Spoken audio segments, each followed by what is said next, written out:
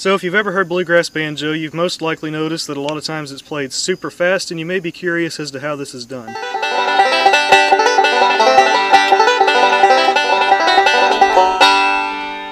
There are two main things that allow the banjo to be played so fast. Number one is that you pick with 3 fingers.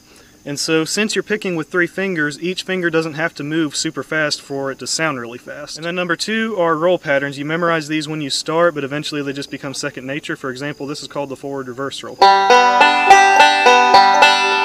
And after thousands of repetitions, you don't even have to think about it, and you'll eventually get really fast at it. And if you're learning the banjo or you're interested in learning, I can help you do that, so please consider subscribing to my channel so you don't miss any of my new content.